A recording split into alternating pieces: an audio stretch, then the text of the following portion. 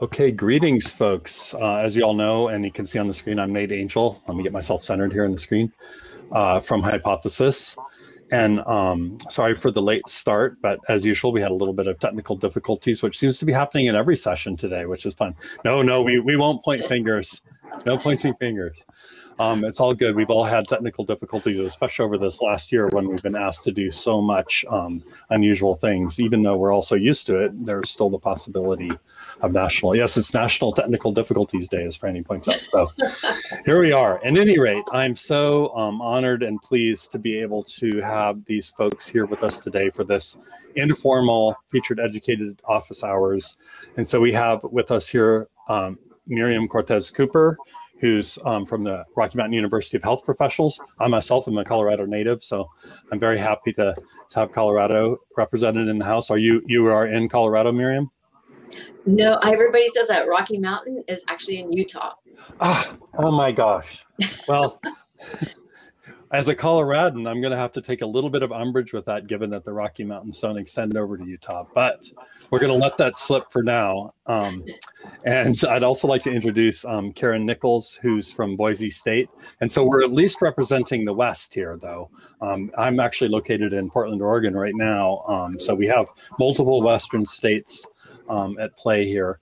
And before I kind of launch things off with our invited guests here, I just want to say that this session, we've really tried to design this to be a kind of informal drop-in, kind of almost like coffee hour, where folks who have experience using social annotation can kind of talk with folks who maybe are less experienced, and we can kind of talk about maybe things around pedagogy or practice. There's a separate session that just ended that's sort of for more technical details. So hopefully we won't have to delve into that too much, although we're always willing to entertain a technical question. And so I thought I'd start by kicking things off with Miriam and ask you if you would just briefly describe what your role is at your institution and how you came to know about social annotation and start using it in your practice. Yeah, I am an associate professor and teach in a number of courses that are all related to forming doctoral students in physical therapy. So they're entry-level students. And really, somebody came to me and said, hey, look, you want to try out this new tool? That's really how it came down to. And I was excited to try it because I love having journal articles that our students would have to read. And it was always kind of an issue that when students are first learning how to read an article, like how do you go about it? And so it was just a really easy way for me to highlight and say, oh, this is really important. So I started off there with just highlighting and getting students kind of used to that, to then posing questions in the margin for students to have to answer.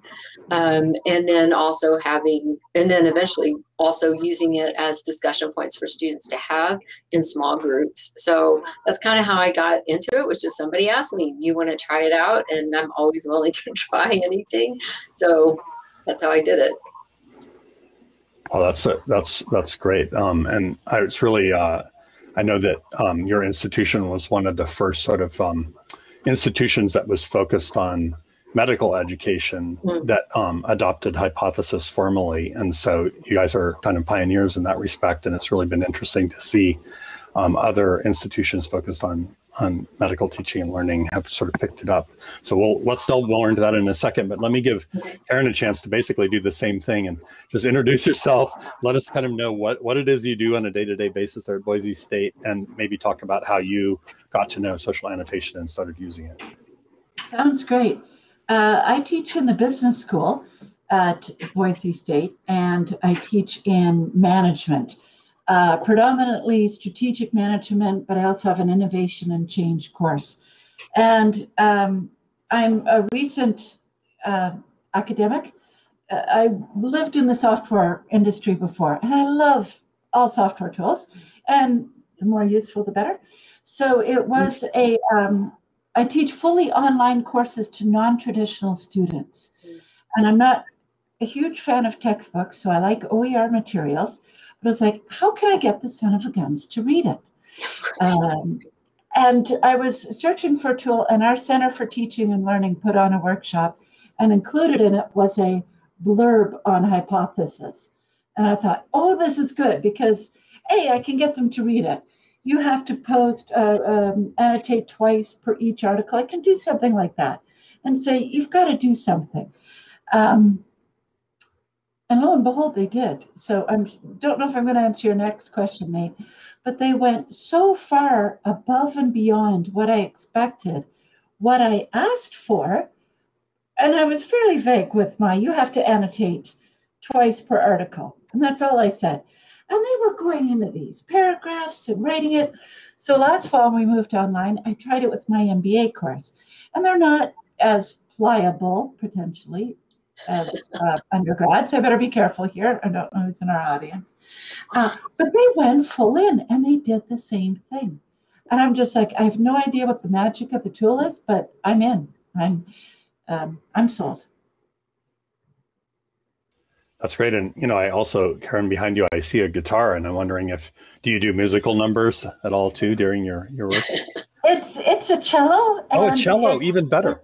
It's a cello, and I have set myself the task of teaching myself the cello. Lessons would be much better. So at the moment, I also enjoy the view of the cello. So, oh, got it. I can do Twinkle, Twinkle. That's it. That's right. Well, maybe more than I can do. Yeah, that's more than I can do too. Maybe we can have a little. I think we might all know the words though, so maybe we can have a little session a little bit. I've heard that the cello is the instrument that is closest in tone to the human voice, and so I actually went to a Yo-Yo Ma concert once. He's a pretty good cellist, I've heard. Kind of. Yeah. Well, what I really love here is that we've got two folks who are really focused on kind of professional disciplines, and you know, social annotation and hypothesis in particular have sort of maybe had their deepest roots in English and composition as disciplines, and kind of branched out from there into, you know, other kinds of humanities and social studies work. But I have always had it in my mind that it's really in a lot of the professional disciplines where social annotation can become really, really valuable, because I had actually originally thought of law, where so much of law is about deep textual analysis and interpretation, right? But reading is really fundamental to every discipline. And in the professional disciplines in particular, it seems like so much of what is necessary, and I'll get your thoughts on this in just a second, but so much of what is necessary is for students to start to learn how to work in it, think through professional situations and issues and concepts in a group setting with other colleagues, whereas some of the other disciplines may call for more kind of solo activity, if you will. And so I'm wondering if you found the social aspects of the annotation to be particularly fruitful in that kind of professional setting. And maybe start with Karen, I don't know, unless you're not ready. No, that's fine. I don't think I've taken full advantage of that yet. So it is happening organically. So at this point in time, the way I'm using the tool is I'm kind of have at it. Here's my expectations and go to town. And I've been really surprised at the conversations that have happened. So a personal post, there'll be replies, they'll go back and forth. And I've been super impressed at how that's happened. I think one of the things that I like about it, I'm not totally going to answer your question, Nate, but it's that I can group together articles, and they're not academic articles, Miriam, just to be, and I love your idea, and I've already been thinking about how I'm going to use that, but I'm using more like HBR, Harvard Business Review, just some of the more popular press articles on the profession of business. And I can put them together from different sources with different viewpoints, so we can get that juxtaposition and they can discuss it between themselves. So like, here's one that's for, here's one that's against. Have at it, go enjoy and read. So that's kind of been my approach. It's worked amazingly well so far. Well, it does sound like there's kind of like a natural social conversation that's starting, whether you like it or not, right? Just by the virtue of the material that you pick, the students that you have and the affordances of the tools. So that's awesome. What about you, Miriam? Have the social aspects stood out? They have, just because oftentimes you get students that don't want to be wrong, and so if you pose a question, there's a one right answer, and when you're really trying to get away from that, when I pose questions in the margins of papers, like I said, I highlight it, put a question, and I have them in groups. And so then because we have 50 students, so having 50 students all annotate on the same question just becomes crazy. So I get them into sections. So they're usually like 5 students or so in each of these different sections. And so they can have these discussions within their own sections, only look at those. And they can do it asynchronously, so I can just put that out as an assignment and have these questions, and then students can answer them, and there's not this feeling of like, oh, there's only one right answer. They just are voicing their opinion in a way that is related to the question I put, and there's just there's no bad feelings about it. If I could just add on to that too, I tend to teach non-traditional students, and that ability to share their experiences really comes out in the annotating, in the, oh man, this happened to me, hopefully slightly more professionally phrased, but not all the time. They can give their examples and really get that social learning, which is awesome. And I find happens remarkably often, considering it's not a requirement of the assignment. Yeah, on occasion when I'm, like I said, if I'm looking at like social determinants of health or something that's a lot more, that's not as cut and dry as some of the sciences are, then definitely there are those shared experiences that you're talking about, Karen. I think one of them was looking at the impact of sleep on overall health quality. And so some of the things you're talking about was like, okay, well, think about multifamily homes, and, is a person sleeping in their own bed? How many kids or how many people are running around, and what's the outside noise and what's the ambient lighting, like all of those sorts of stuff. And there was just a lot of really nice chatter and discussion in that article about that aspect. Yeah, something that every human being can sort of, relate to, right? It's how much sleep one gets and whether or not it's enough. And what impacts it, and like, okay, your partner snores. Okay, maybe too much information on that. But, just everybody sharing stuff about like, oh, yeah, okay, it's something I can relate to and add on to. So. Yeah, that makes a lot of sense. And so, Miriam, you talk about kind of delving into some more cut and dried science, which I'm sure is a big part of your studies there. Are you reading mostly in textbooks, or are they scientific articles, or what kind of materials are you assigning in those cases? Yeah, they're scientific articles. And so for them, it's a new thing to do as well, and to start parsing through that, what is good about it, what is not so good. And it's a wonderful way, it's a wonderful tool to start teaching them. And again, they're not so much in that instance where I'm using it for the first time, for them to start looking at an article and critically appraise an article, then it's easy for me to highlight and put things up there for them to see before then I have them to start doing the same thing. So it sounds like you do a lot of preceding of the work, like adding your own questions to kind of get the discussion going. Right. Got it. Yeah. Well, a real deep scientific article is it's a kind of reading that not a lot of people have had a lot of practice doing, right? And so I can imagine that some guidance there works well. And it's like we've heard other educators talk about how the practice of reading is sort of an assumed skill, but there are different kind of models and templates for how to approach reading in different contexts, like with maybe scientific articles. Mm-hmm. And so it seems like you're kind of using it in this mode where you're kind of modeling you're calling attention to ways that one might read this article that can lead them down a path that they may not have traveled before. Can I ask Miriam a question? Sure, yeah. No, this is a free form discussion. Miriam, when you say the term was seeding, you're doing the pre-work. Are you able to copy that from course to course, or do you do it each time you teach the class separately?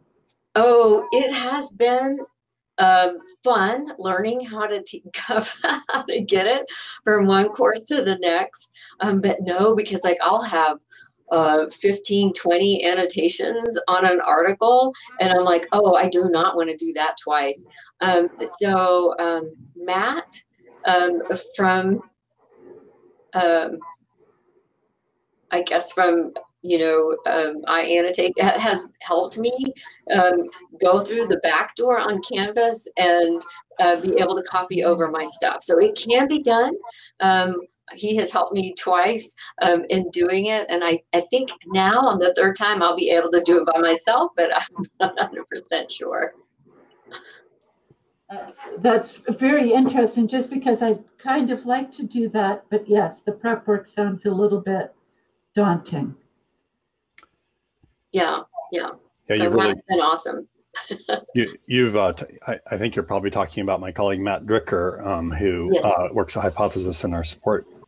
Yes, Hypothesis. Yeah, no problem.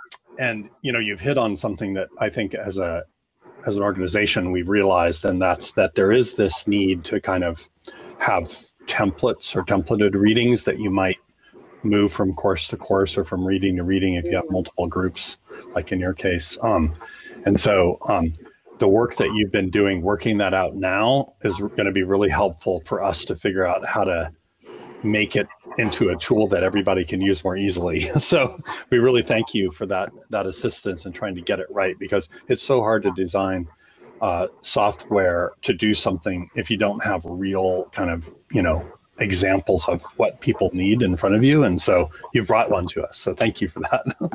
And maybe Karen will be bringing more. Well, we've got a couple of questions now from the audience. And I'm going to bring this one up on stage here from Chris, so we can all see it and read it. I'll read it out loud. So depending on what and how they're annotating, I'm curious if Miriam has noticed that the visual part of annotation has helped in a memory aid in students' practical work. This can be done in other settings as well, but in this text-only environment, maybe even like thinking about the idea of the degree to which highlighting something helps, maybe having a conversation pinned to it might help. Yeah, that's a really great question. And I haven't assessed that. Like, okay, so is learning better when they are doing that, highlighting and responding and answering questions? Certainly I do when I do my quizzes for test. I do ask questions that come from the article. I think it maybe is less daunting when I do that, but I haven't, really said, oh, do students learn that, or do more students get that answer or get that question right because they were engaged in it? It would seem to make sense of doing that. It's a good question. Yeah, and feel free to jump in if you have anything to add in any of these, Karen. I've got another question teed up for you, though. So, yeah, and I would just follow up with that there's just starting to be a lot more deep research into what the impact of social annotation is on various kinds of student success.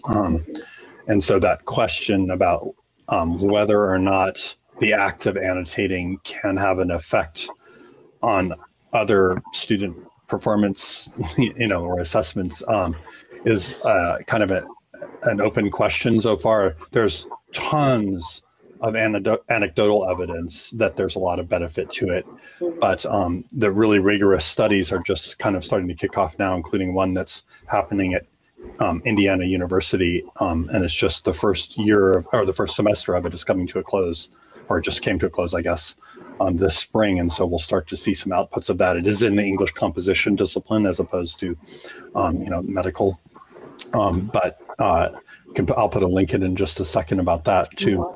And we've had a scholar in residence, Rami Kalir, over the past year, who's been helping kind of foster educators who have research questions and to try to think through how those might be pursued in a kind of more formal way. it gets, as you know, it gets pretty complicated with IRB and, you know, all the different kinds of things that one might do if one's going to really do a formal study. So Karen, another question has come up here from John, and I'm going to pull it up on stage. This one is short, but maybe sweet. Have you ever used social annotation to practice case analysis? And I haven't. And that's primarily just because I don't use the case method for teaching. I think it would be an excellent tool to do so. I think getting the students, whether they be in teams as Miriam's done or doing it individually, my classes tend to be smaller. I tend to be certainly below 30. But I think it would be an excellent tool to discuss it, cases and get into the depths and keep pushing each other as the students go through it. One thing I just want to go back, Nate, on whether there's a benefit for the social annotation. So one of the clear reasons why I wanted to use this, well, there was a couple reasons. One was discussion boards. Can I be really blunt? We still have Blackboard. Discussion boards. Technically, this is being recorded, but because these are conversations, not bad. Yeah, right. Not bad. So discussion boards, I find for me, are a real challenge. Unless I'm in there 2 or 3 times a day, nudging them and egging them on, and I'm going, oh my goodness, you know, this wasn't my thought of a full-time job, was to keep students going in the discussion board. It's really hard to get them engaged in a discussion board, any kind of thing like that. So I actually do use a separate tool. I'm not sure if I'm allowed to mention it, but for discussions separately. Okay, and then I have the social annotation, and it's meant to really focus on the reading. And what I've noticed, A, the discussions all over have improved, and B, their assignments and their work. Just because they're actually reading, I have a better discussion board tool, I have the social annotation, I'm giving them lots of opportunities to think and talk and integrate their learning. And then when I have to grade their assignments, it's just so much better. So from my perspective, it's a total win. Do I have actual proof? Mine probably would be grading time. Just because their assignments are better, and I'm focusing on the finer grading elements, like you need to better critically analyze this, versus you don't understand that term, go back and read the text. So it's just a different level of discussion that I'm having with the students, with the vast majority of the students. This is not the panacea or the silver bullet, but it definitely is a super strong tool. I think that's my long answer to a multiple questions. Yeah, no, that's really interesting. So again, you know, more anecdotal evidence, if you will, that there's kind of an improvement. And I'm interested particularly in this element of how, you know, it may, the fact that there's a new way to engage with reading has led to these other kind of benefits, even in discussion forums, right? And in the assignments as well. And it's almost as if we've been assigning readings for centuries, millennia, right? But it's always been difficult to motivate people to get deeply involved with them, and when they do, it's difficult to know that they have, right? Except through, you know, the degree to which they can bring it out in an essay or an assignment or a test, right? And so this is one of the things that attracts me to social annotation as an educator is just this idea that it gives us a new powerful way to actually make it worthwhile to read, right? Like it gives people a new motivation to actually want to go to the text and read it. I can grade it. They provide grades. They enjoy the camaraderie, and even for the fully online courses, I'm actually going to use it in my in-person MBA class in the fall. So I'll let you know how it goes, because I'm wondering what their feeling about it will be. So an MBA, professional MBA, which means, again, non-traditional students, they either buy in or they don't. There's not a whole bunch of middle ground. So we'll see what happens. That sounds like my group of students, Karen. They either buy in or they don't. And mine are all face-to-face class. So mine, I do this with my face-to-face classes. Yeah, I was actually going to follow up on that a little bit. Yeah. And maybe start with you, Miriam. So, because a lot of people, I think, especially over this past pandemic year, have really used social annotation mostly in like an asynchronous remote context, right? So could you talk a little bit about how you weave it into a synchronous face-to-face class? Yeah, and it's not really all that different than getting small groups together asynchronously instead of doing breakout sessions or whatever. Well, I did that too, but anyway. But yeah, so they could, and this was actually before Hypothesis developed. The ability to create sections in Canvas and then have the small ones. I would get the students together. They would discuss the information, and then they would type their responses from their group. And then of course, I had 5 or 6 groups around the room. So everybody was typing in and kind of having that conversation, but they were doing it on the side first. But I mean, even face-to-face as a class prep assignment could be, part of that. Like Karen said, I am not a fan of the discussion boards in general. And so if I could have a article and the students have a discussion on the article, I would much prefer to see that than to have a discussion board on Canvas. Yeah, that makes sense. It's like, I guess the thing that I always come back to is how so often in a discussion board, you are talking about something in a text, right? Or maybe you're relating back to something in a text, and yet it's not there. The text isn't there. And so you have to go somewhere else and maybe copy something or try some complicated reference to it or something. It's so handy just to kind of move that whole discussion right to on top of the text. Yeah, and I'm wondering too, Karen, if you say that when it comes to the fall, you are going to have a face-to-face class and you're thinking to also use social annotation there. Do you think it'll be different than you'll use it differently than you have been remotely? I don't think so. I'm just curious as to how it be received. So in, how do I express this? I teach the professional MBA capstone class, and it's an awful lot of hands-on working on a project in teams. So traditionally, this class didn't have a lot of reading associated with it. It was more, you've learned it through the MBA, now we're going to apply. And yeah, they still need to do some reading.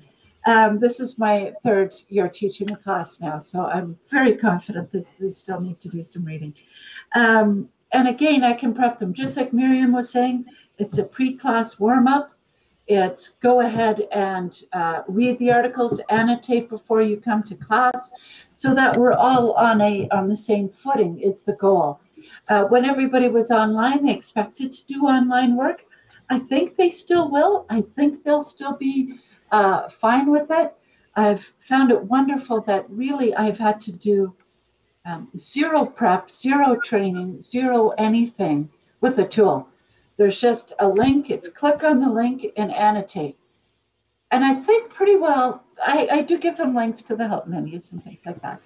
But I haven't had to do a thing, and I don't think I've had to answer a question yet, unless I've goofed up the PDF.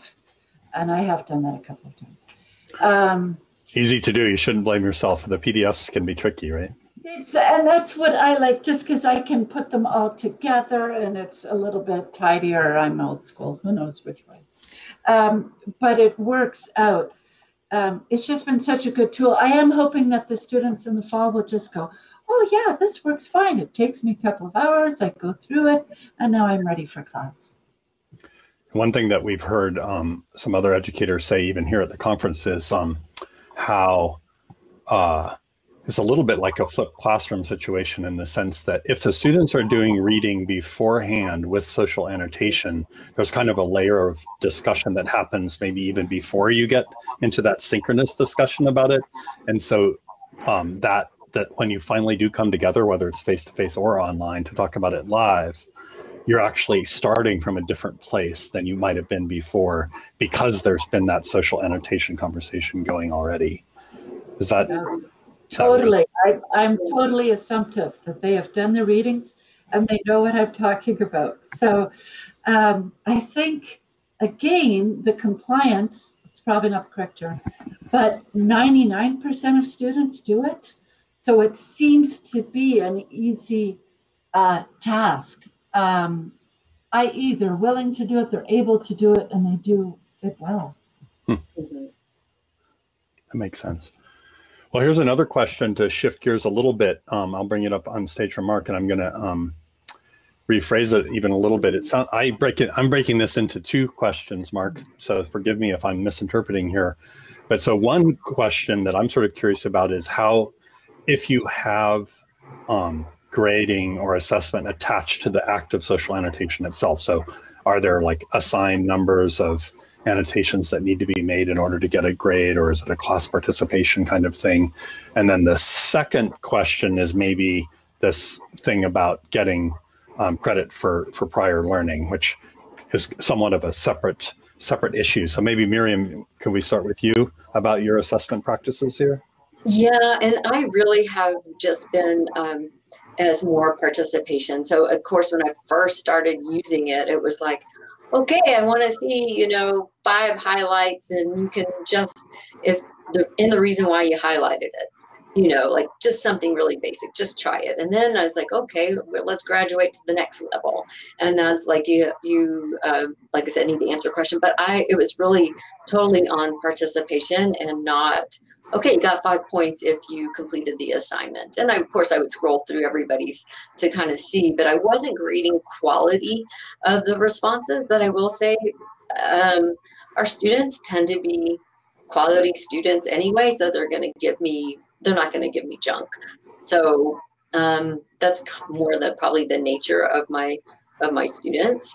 So definitely did not have anything other than participation points. Got it. And I don't know if there's any prior learning credit in your institution, maybe not for medical stuff. Yeah, no, not really. Mm-mm. It's not the kind of thing where, like, yeah, I treated my own headache. Can I get prior learning experience for that? Yeah. What about you, Karen? How do you work the social annotation into the actual assessment in your course? And then what about the prior learning question as a separate thing? So I think I'm kind of where Miriam said she started with, which is I do give points, and I do tell them how many annotations I expect. I'm both an easy marker and a bit of a hard marker, i.e. if they do the work, I'll give them 100%, no problem with that. But if I say I want an annotation per article, and they try and put the 5 annotations in the first 2 pages of the first article, yeah, they get credit for half an article. So I pay enough attention. This might be a little bit out of line, but I find if I nail them first, early on in the class, things go really smoothly after. So I've learned to grade hard in the early stages, and then I can relax by the end, and we're all happier. I don't do the quality with grades, i.e. because if they do the work, they get 100%, so I won't give them more. But the student has now put a marker, and I try and let the students know. It's easier to do in a face-to-face classroom. But if I know your name at the end of 3 weeks, it's either really, really good or really, really bad. And the social annotation is a way to make it really, really good. So even though you can't get more than 100%, you've now got my attention. And that's kind of fun because the learning and the teaching will go to a different level. So I can't give them points, but I do try to provide some way to incentivize them to work a little bit harder or go beyond. Right. Mm-hmm.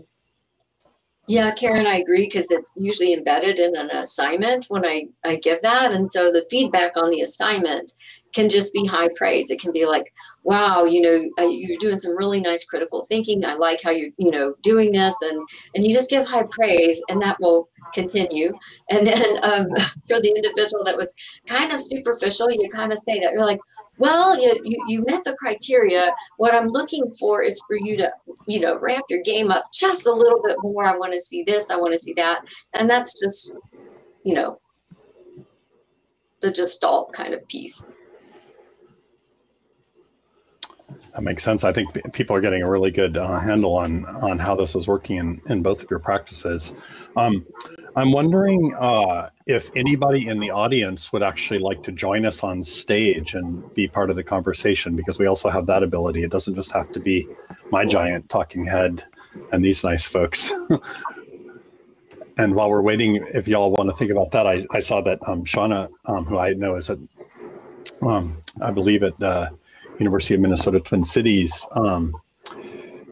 she had gestured toward this anecdote that folks are saying that they get 10 minutes back in class from social annotation that are sort of is not spent maybe on the basic parts of the reading anymore. Something like that. I see a lot of nodding. I was going to say, I think I get 2 to 3 hours of grading back a week because I teach condensed courses. So I teach 7-week instead of 15-week for the fully online, but just because they've read the material. It's just so nice. So now when I ask for the assignment, they're actually at least better using it. We've just clicked up a level, and it's fantastic. Less head pounding. My forehead's filling out now. It's not quite so bad.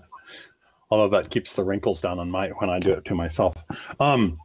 So that's actually maybe the first time I've heard that particularly that way, Karen, where this idea that, some people talk about, some instructors talk about social annotation being a bit of a burden because it's this new area where you have to spend time interacting, right?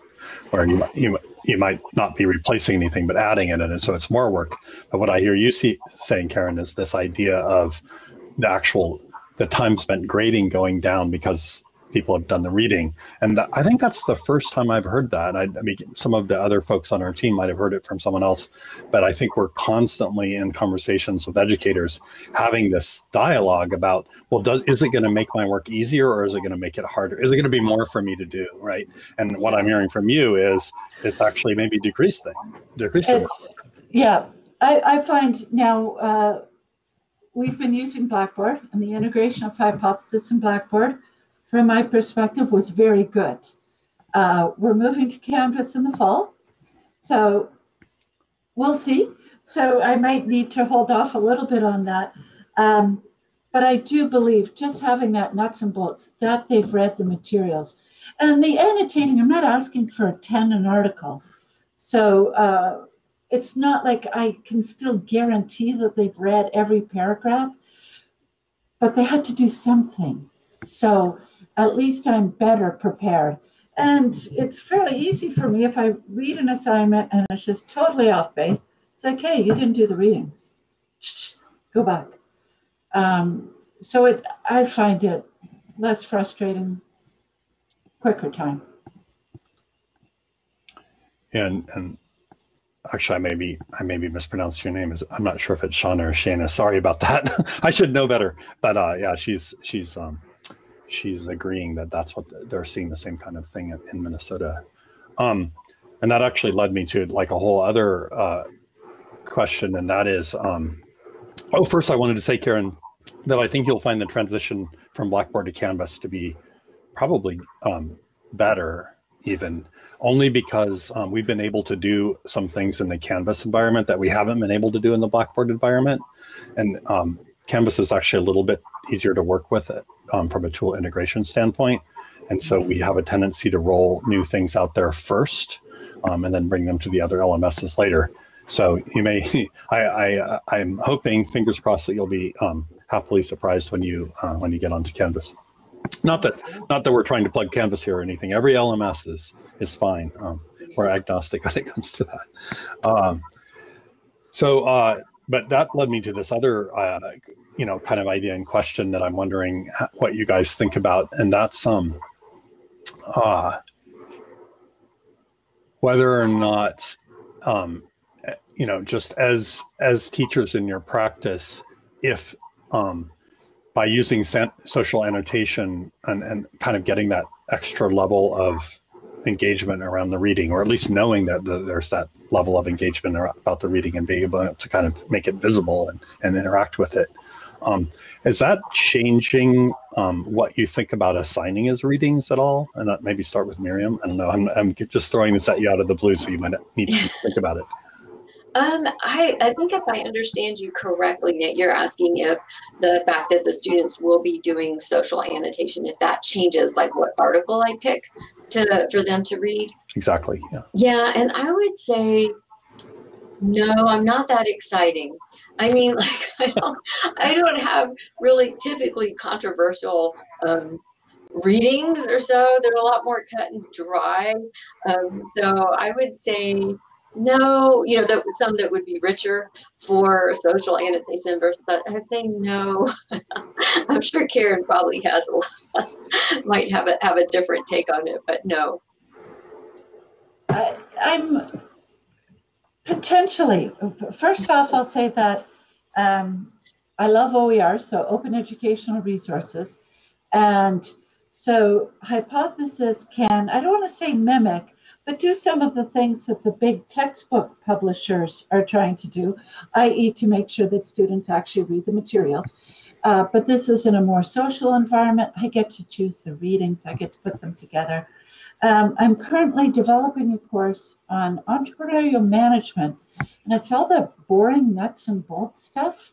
And I'm really looking forward to a Hypothesis with it, because I am putting in some readings that are, I want to say theoretically scaffolded, i.e. I'm hoping that they are scaffolded. They are in my brain. We'll see what the students think about it. So easier, harder. And I have one where it's like 5 articles, which is a fair bit for undergrads who are in a condensed course. But I'm hoping that they'll be able to help each other go, but wait, isn't this the same concept that we used in the first article? And I told them that there would be multiple concepts and terminologies, but we'll see how it will work. So I'm hoping the answer is yes, and that I don't think I would have had the nerve to give them these readings without the social annotation capabilities of that. There's no wrong answer. I can write in here, what the heck is this all about? And I actually don't get dinged by the instructor. Other students come in and help me figure it out. So yeah, I'll let you know how it goes. Yeah, interesting. Yeah, so do you, when you bring together your different texts that you've selected, it sounded like you're primarily bringing them together as PDFs inside Blackboard up till now? Yes. So okay. I have been, and I know there's other ways to do it, but I make it one assignment so I can group everything together. And I think that's still, a small vestige of my control issues. I am being slightly silly, so. No, not at all. I really totally appreciating your perspective here. I'm just, I really want to. Would you be willing to come up on stage, Shauna, so you can at least correct my pronunciation of your name? You're saying all sorts of stuff in chat. Oh, wait, we have a raised hand. Yes, that means that we can invite her up on stage. So I'm going to bring her up on stage so she can finally school me on how to say her name correctly. Hello, we see you and hear you. I'll move to my other camera. I'm sorry, I'm sorry I'm putting so many comments, but Miriam and Karen, your comments are just making me put so many ideas through my head. So I really appreciate this conversation. And Nate, you were right. It is Shauna. So okay. Spot on. Yes. Okay, great. I respond to anything, so. Oh yeah, me too. I'm just like, don't call me late for dinner. So actually, while you're here, Shauna, if you could explain a little bit about what your focus is in Minnesota, like what is your work like, and sure. Kind of answering the same question of how you got involved with social annotation. Yeah, sure, happy to. Well, I'm an academic technologist, so I'm not faculty, I'm not teaching, but I support all of those of you who are. And we got involved. We had been pursuing Hypothesis before the pandemic came. And then when the pandemic hit, we said we need something else to add, you know, to give faculty another tool in their toolbox for teaching. And so we did a pilot with Hypothesis, and Hypothesis was fantastic. I work in the College of Liberal Arts. We have 14,000 students on the Twin Cities campus at the University of Minnesota. We did a very limited pilot, which is why we did these evaluations. We did evaluations both in the fall semester and spring as a way to decide if we were going to ask the university for some money to support this. So that's where we did focus groups with faculty who used it. We had constant contact with them through the semester and did student evaluations. So that's where my reflections are coming from, is from these. We had about 30, I would say 30 to 35 faculty use it each semester, about there.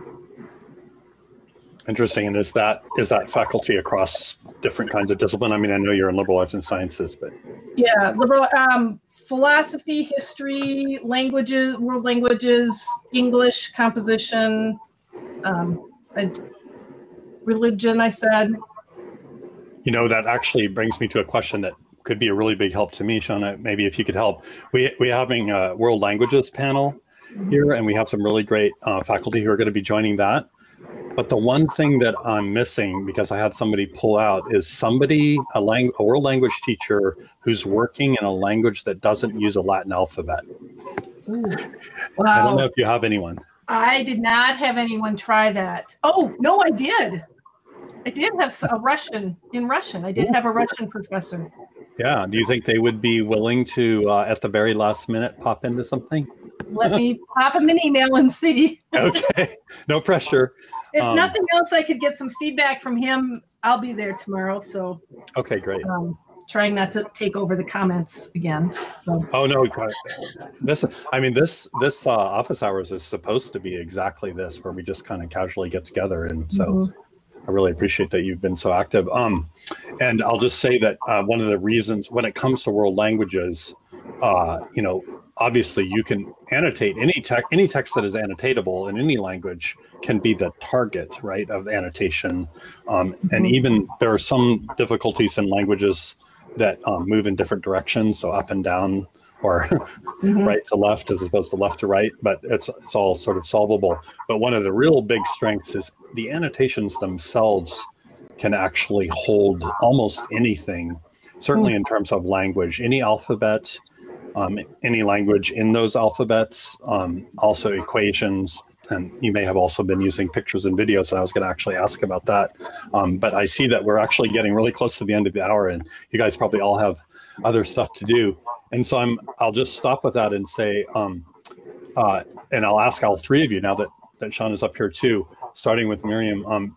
Miriam, do you have a favorite annotation that you've come across that you could kind of talk about that you've seen a student do? Putting you on the spot. Boom. Yeah, I don't know. One that like really I said, I can't think of one in particular. Like I said, I really enjoyed the annotations on the sleep. Just all of that discussion was really it was good. And have your students mostly been making textual annotations, or have there been things like pictures or videos or equations?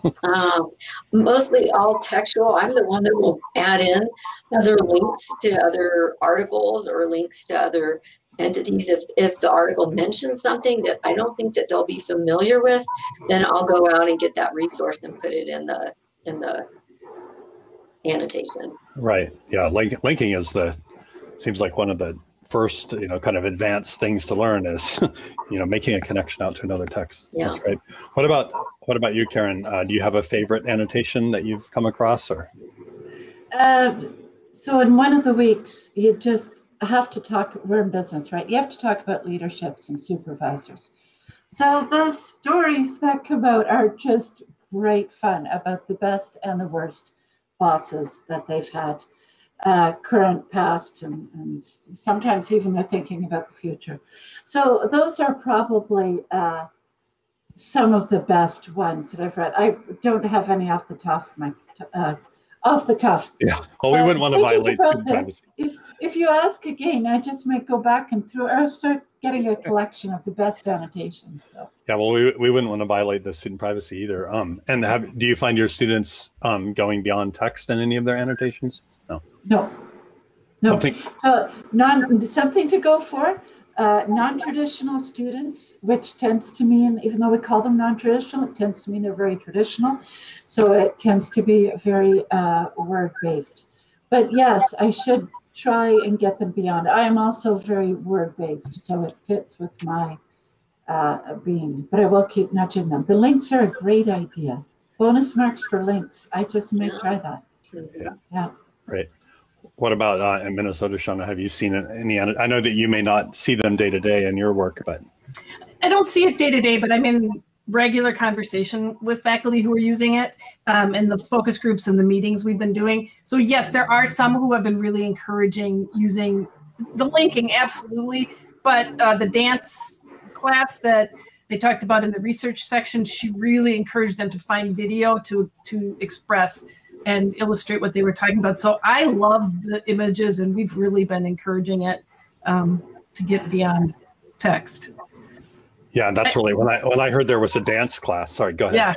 Oh, I think students struggle in other technology I use. Students really struggle to be able to use visuals to explain their thinking or to explain how they're thinking and analyzing visuals. So I love the meshing of annotation of a text with visuals. So I was just thinking I could get them to put in a chart, find a chart, because we're about data and the visualization of data, not quite as nice as dance, but it could work. Find a chart that represents this article. Oh, that could be fun. Yeah, thank you. You can also sometimes seed this activity. I've seen some educators do this where they'll start off the term with a very informal annotation thing just to get everybody's feet wet. And it'll almost, I don't want to say it's a joke, but it's like, a very light piece of reading that's maybe related to your discipline, but isn't, a deep reading. And the goal is just to have them annotate it with images that express their reactions to different parts, just as a kind of practice that, because the linking in images can be a little bit tricky. It's not as obvious as it might seem at first. So giving people a little bit of practice can be a good thing. Well, I know we've now hit the top of the hour, and so I only recently learned what that meant. That top of the hour means the hands are at the top of the clock.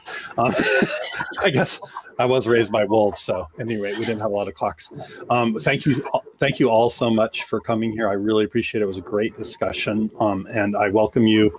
Please be in touch if you have questions for Hypothesis. Hopefully how to get a hold of our support. I know that Matt is a special favorite of some people, and he's with us. So thank you so much, and I'll let you say goodbye and get on with your day. Right. Thank you. Thank you.